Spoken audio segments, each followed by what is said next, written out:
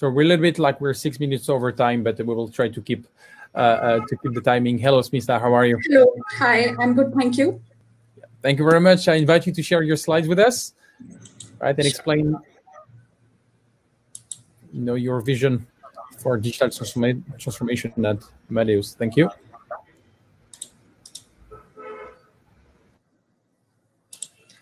Okay, I hope you can see the screen and hear me well. Yes, that's perfect. All right, so let's get started. Today, I'm very happy to share with all of you on this topic, that is unlocking the strategic value of APIs in digital transformation.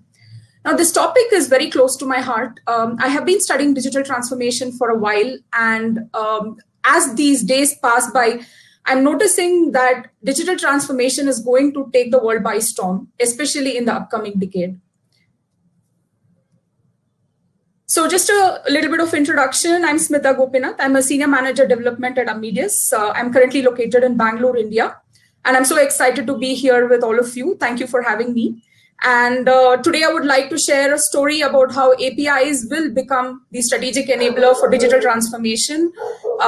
They already are, but given the current circumstances, given the pandemic that we are all fighting and the way things are changing and the new normal that we are all having to face, this is going to be more and more prominent as we move forward. So I'm going to let this quote sink in for a second. Here, there is a talk about at least 40% of the businesses that will die in the next 10 years. I would say in the year 2020, many of the businesses stood at a threshold of do or die. With the pandemic, as I called out, things rapidly changed, and those companies which were not ready for the future had to cut losses, had to sink down, and those who were already floating managed somehow to survive. But if there is one lesson we can take back from this, it is that we'll have to keep being future ready, anticipating things that are not the norm, and believing that that might come anytime, and be ready to accommodate newer technologies and be ready to serve the customers. Now, first things first, when I talked about digital transformation, what is digital transformation? Basically, it's adaptation of the newer emerging transformative digital technologies that can transform an enterprise's services and business, all the products that are built using the latest and the greatest technologies. Today, we see that many companies are still in the legacy mode. There are a lot of manual processes. There are a lot of non-digital assets as well.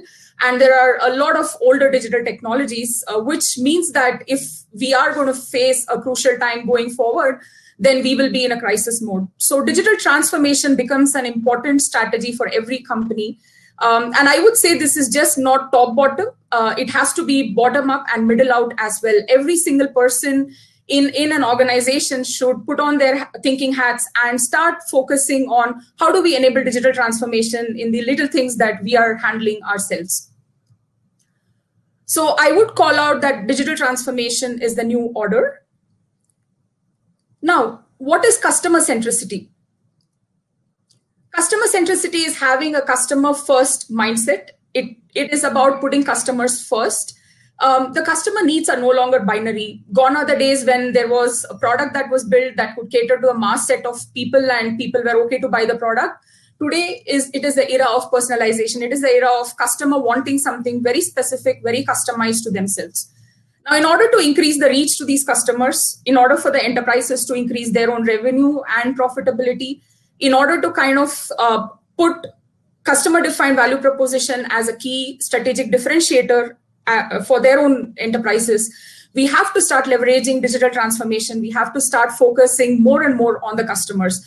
Customer proximity will become very, very important. And it is not just converting. It is just not like selling a product and then, just be done with it. It is about constantly keeping in touch with the customer, staying close to them, trying and understanding without even expecting that, the next sale will go forward. But the customers expect that, that sort of a proximity and intimacy is maintained. Now, this is the customer-centric mindset where, we are able to provide unique and valuable offerings to meet various needs of the customer. And customer centricity is the new norm. I'm sure you all would agree, at least in this year, customer centricity has been everything, given all the scare around every business that we try to interact with. We want to make sure that they're catering to us as customers than anything else. And now with this, actually, this data that I am showing becomes very relevant, right? Already it was predicted that by 2020, customer experience will overtake price and product as a key, brand differentiator. And I think it also happened for a lot more other reasons. At the point when they published the statistics, it was that 86% of the buyers will pay more for a better customer experience. I think today this number has gone up. Many people are okay to spend an extra few bucks if at all they are getting a better, experience. Now, these two terms, digital transformation and customer centricity, are very, very key for this times and for the future to come. So I pronounce these two as the key strategic influencer of the upcoming decade. And we will see how. Now, what does it mean, a confluence of both this customer-centric mindset and the digital transformation strategy, right? We need this to increase the speed and agility with which we are serving the customers, how we are responding to the changing needs, and how we can quickly recover from a state of flux. It is also required to become more and more data-driven. We need to have customer-obsessive strategies, and we cannot do that unless we have data, unless we know everything about them. And of course, in order to embrace, emerging technologies, you all know today is the world of AI and ML, and this is getting disrupted as we speak. There is blockchain, there is IoT, so many new things coming up, and we need to kind of start thinking, how do we build next generation products that caters to every new normal that we might anticipate coming forward. Now, keeping this in the background, let's see how does API fit into this scheme, right? So I'm not going to spend much time on the basics, but what are APIs? APIs are a set of specifications or routines. They are used as an interface for software components to communicate with each other. Now, APIs securely share data. They securely share all the assets across a platform. They are very seamless. There is easy connectivity, and they shield everything that happens in the backend, and also they cover up all the underlying complexities. And of course, APIs help enterprise share the data, the systems. They help collaborate. They share, all the interactions, etc., across partners, suppliers, customers, developers, and so on. So I think all of you here know what are the benefits of API. One of the key benefits that I would like to call out is the way API helps us enable new digital products, and that would persist, along the theme of this presentation. Of course, increased agility and reduced time to market, opening up new opportunities, enhancing customer experiences, and generating revenue and, increasing the monetization. But what is very important and what I would like to call out is API is going to enable us to prepare for the future, known and unknown as well. And if we know to unlock the strategy of APIs, we will be in a better position to do so.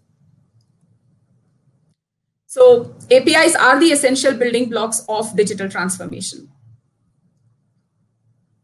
Now let's come to the crux of the presentation. How do we unlock the strategic value of APIs? How does it enable digital transformation and customer centricity? Now, these are the three themes, which is very, very crucial. In order to kind of develop an API first approach, or in order to kind of put API in the middle of all the strategic planning that is done, in order to make it a vital, an essential part of the business growth, we need to look at these three broad themes. One is the API economy. Today, API economy is everywhere. It is a very important driver. Many digital initiatives are influenced by the way API economy is shaping up. And APIs are helping businesses to become more competitive. Many new business models are getting invented, reinvented, and API economy is making way for these.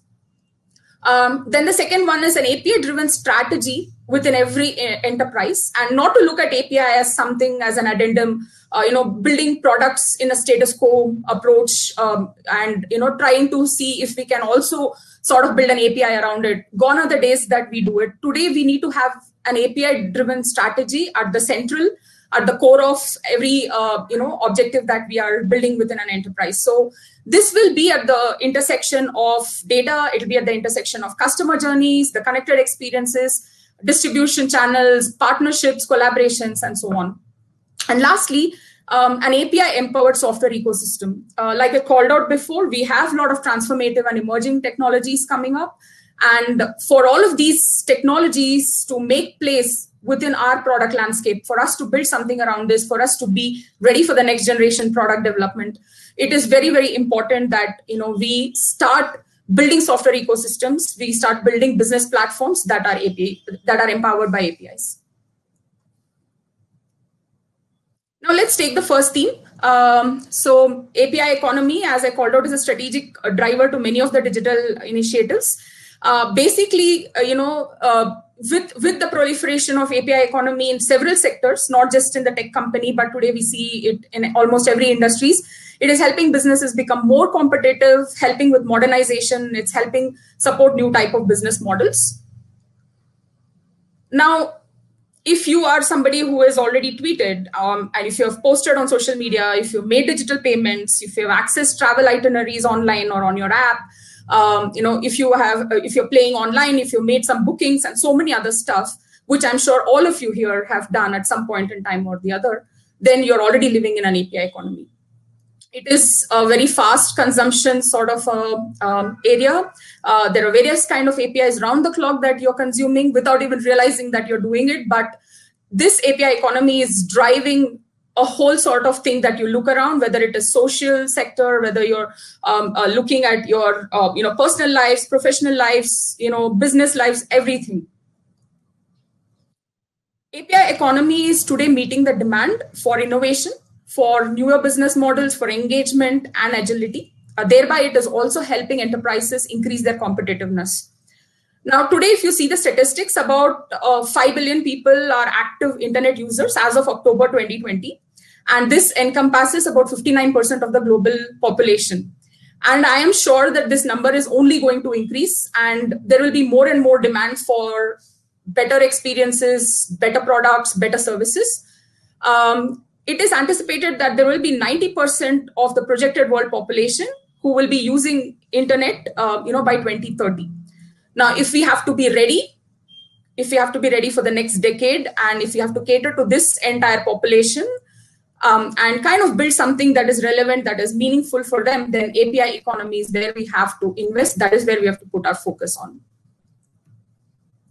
Now, let me take an example of Oral-B. Oral-B, the toothbrush company, came up with, fancy Bluetooth connected toothbrush. They started having, this idea of creating a dental care journey and so on and so forth.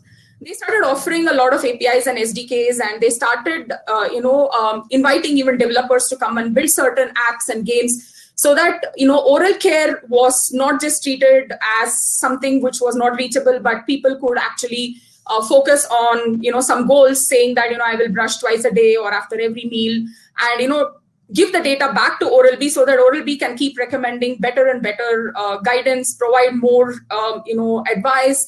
Even if they needed some professional insights, they'll be happy to provide those scientific data.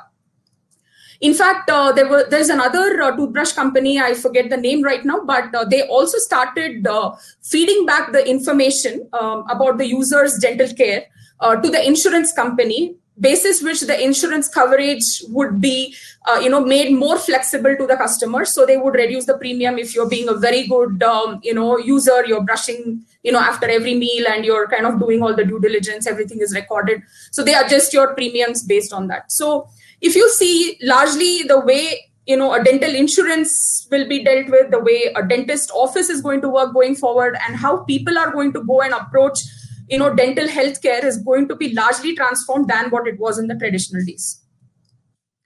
If you look at Ford also has this Ford Connected Vehicle APIs, which allows developers to integrate remotely with the Ford and Lincoln vehicles. And they have enabled the developers to kind of connect drivers whenever the drivers are kind of using the vehicle in certain situations. They can also sort of access the vehicle remotely and create certain experiences for people. There is also this shift, right, in the next decade, as we are talking about looking at 2030, people no longer just want a vehicle, they want an experience. They want, more than just, to own a product that is a physical material product. They also want the subjective experience that, they want to relish. And this can be only provided if we are opening up technologies, if vehicles are connected, and if it is very easy for the developers to integrate with the drivers with the customers and see how they can kind of provide that innovation and make it better and better for them. I think IoT and other things will also become very significant in the automotive industry. So API economy is there, and it is going to only become more and more important.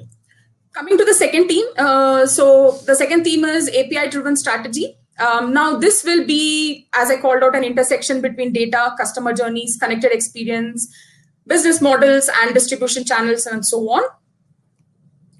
Now, API-driven strategy is important for those if you are obsessed about customer journeys, if you absolutely love seamless connected experiences, if you want to tap into newer opportunities rapidly and not wait for years to kind of bring to market something new. If you want to deliver business value at scale, you want to provide accurate, timely, and relevant data in making business decisions, then API-driven strategy is something that must be embraced. Now, this strategy largely depends on the enterprises becoming more and more data-oriented, collecting data real-time, and also deriving meaningful insights out of them in a timely manner and drive transformation. So when you create an API strategy, it adds value in many dimensions. It helps you build newer and better functionality. You can gain efficiencies via secure data management. You can definitely decrease operating costs, and reusability of components will increase. And thereby, you don't have to build products which are logged in for certain type of usage and you can't extend the functionality. With this strategy, you can sort of reuse components, you can reuse modules and make it more and more valuable. So data-driven approach with a stronger value proposition and a growth plan is what you get when you kind of apply API strategy to all your development objectives.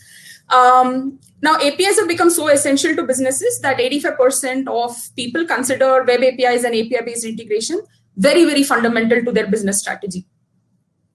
And I'm sure 85 will very soon be 100% of the people as we all start seeing how important and relevant APIs are. Now, if you look, how data was kind of, a data-centric approach was kind of used. Let's take an example of the retailer, Lane Crawford. I think this is based out of China. They very recently started building, their digital presence, mobile app, and so on and so forth. But they ended up creating a data as a service platform. And this helped them collect the golden record of a customer, the 360-degree view of a customer, as well as the inventory. And they were able to do a very good match of these two and provide a lot of meaningful and relevant experiences to the customers. Apart from that, they were able to have up-to-date, details on the purchase trends, on the loyalty, the way people are, shopping, the historicals, and also making sure that, they're able to understand and anticipate and predict what the customer would like to have and thereby personalize their experience. So they have set up an innovation team and they have a repository of APIs to enable and maximize their own IT asset reuse. They're also looking at adding other capabilities, like WeChat is one of their popular chat, application, and they're planning to integrate it. And I'm sure they will integrate it with many other third-party services. So this is one example. If you see how, they are using APIs to sort of build a whole lot of a strategic retail, oriented, goal for their customers and how they want to kind of provide the service to their customers. The second case study, I would like to proudly kind of offer what we do at Amadeus. Amadeus also has a very rich set of APIs. We have travel APIs that provide you with the richest information in the travel industry. I welcome you all to go to developers.amadeus.com and explore. There is a lot of self-service and enterprise APIs. Of course, you can try your hand at building your own travel ecosystems, that cater to search, book, and pay. I have listed some of the APIs. I'll share this presentation later. You can click through the link and, you can sort of try your hand at, going through one of these functionalities or all of them. So coming to the third theme, we have what is called as an API-empowered software ecosystem. This is going to sort of bring all the transformative technologies, the emerging trends that are in the world of AI, ML, data analytics, data science, blockchain, IoT, cloud, etc., and also help us sort of build platforms and ecosystems that are highly automated, they're highly secure, highly, engaging with insightful and meaningful data, that helps us build a product which is very, very intelligent and helps us, look at customers in more than one aspect that we today have begun to, we have begun to understand customers in only one or two aspects today. It will help us look beyond that. Now, when you talk about API empowered software ecosystems, then it means that you're somebody who would like to digitize everything, become 100% online and remove all offline presence. There are many industries, retail, insurance, banking, all of them are just going 100% digital. And I know that in 2020, many businesses have also taken that decision, having read through a couple of, news stories on that. If you want to apply machine learning and artificial intelligence to your products and make it as a core to your design, if you want to design for data, if you want to make your offerings very intelligent and be ready, future ready, then, having APIs is very important. Seeking partnerships and co-creation opportunities with, all the partners and suppliers, even with competitors sometimes. Be able to adapt to new and transformative technologies like blockchain and IoT. They are a very different landscape. They need their own set of integrations and stuff. And finally, of course, providing that integrated experience to the customer. So if you're looking at using platforms and drive tectonic shifts across several areas and build collaborative partnerships, I think going through the route of building API empowered software ecosystems become very relevant. So what does it mean in investing in an API powered ecosystem? Basically, I'm not going to read through everything, but it means that there is a scalable and effective platform that is available wherein, leveraging third-party APIs of the emerging technologies become very, very easy and simple.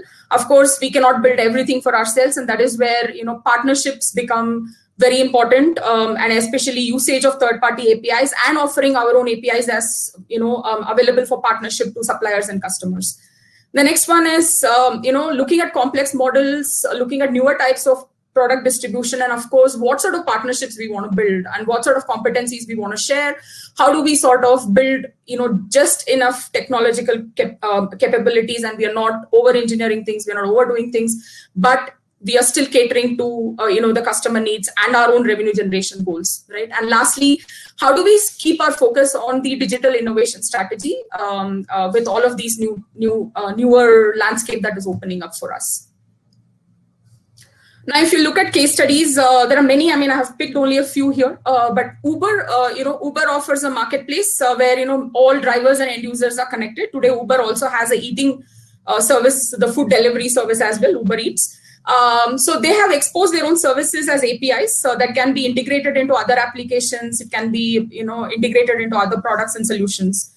Now, Uber also aggregates and orchestrates other third-party services. So, for example, the Google Map API, Uber makes use of that. I'm sure they're using other payment-related APIs for messaging and receipts and other stuff externally as well. And this is one example of a very good ecosystem where, Uber is, being successful while leveraging a very effective partnership with different other providers. This is a very famous set of providers for insurance in Europe.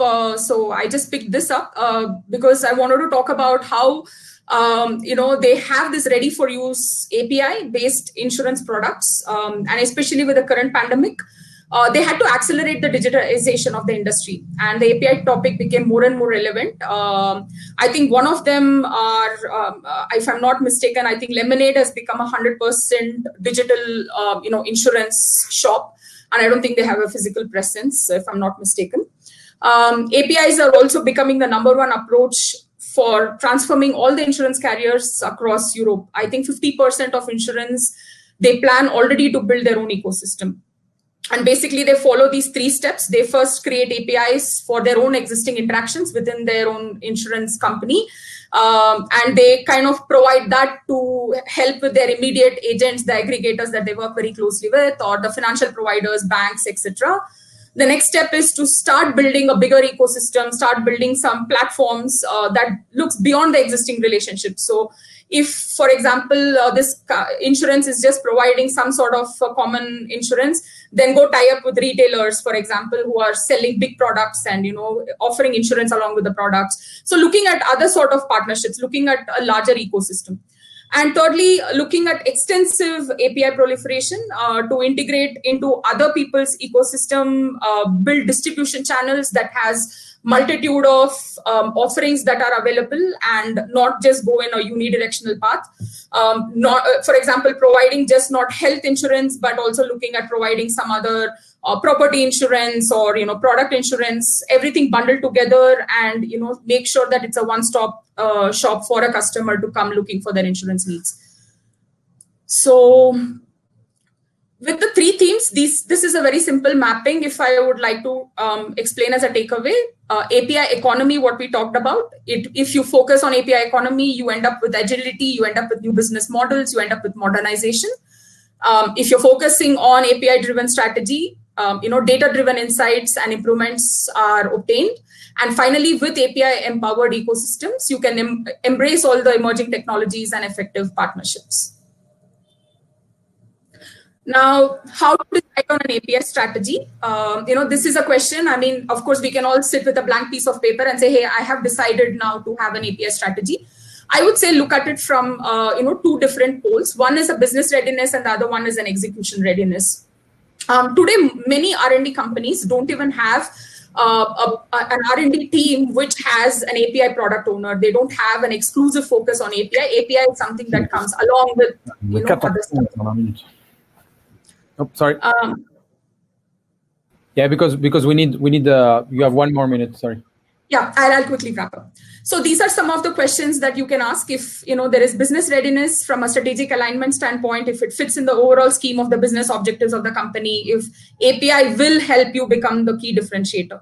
Likewise, on the technical side, look at technical complexities. What are the integration points? What are the dependencies on internal, external systems? What is the performance scalability levels, etc.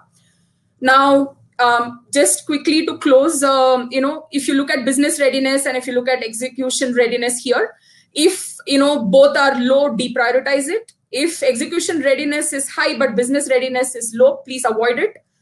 We do not want to work on anything that doesn't have business readiness. The only area of focus is here where the business readiness is very high and execution readiness is also pretty high. In cases where business readiness is high, but execution is low, you can, of course, come up with a long-term plan and proceed with caution. So the key tenets, you know, if you're looking for something easy to use, that is simplicity, something fast, speed and agility, collaborative, that is integration ready, then I think you have to invest in APIs basically 4 areas: producers, consumers, API management, and finally an API gateway for policy enforcements. Your API strategy will be at the center of this, and to look at all these dimensions and expand on each and every one of this will be crucial for you to build your own API strategy. And this is the key takeaway.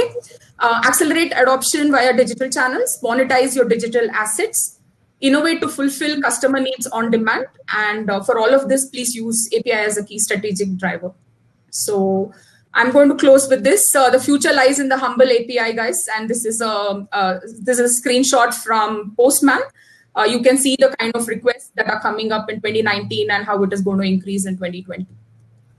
Thank you so much. Thank you very much, Smitha. Yeah, great content. I didn't want to interrupt for the questions, but we consume all the time. Thank you very much. And again, all the slides will be available afterward. Thank you for being with us today. Thank you for having me.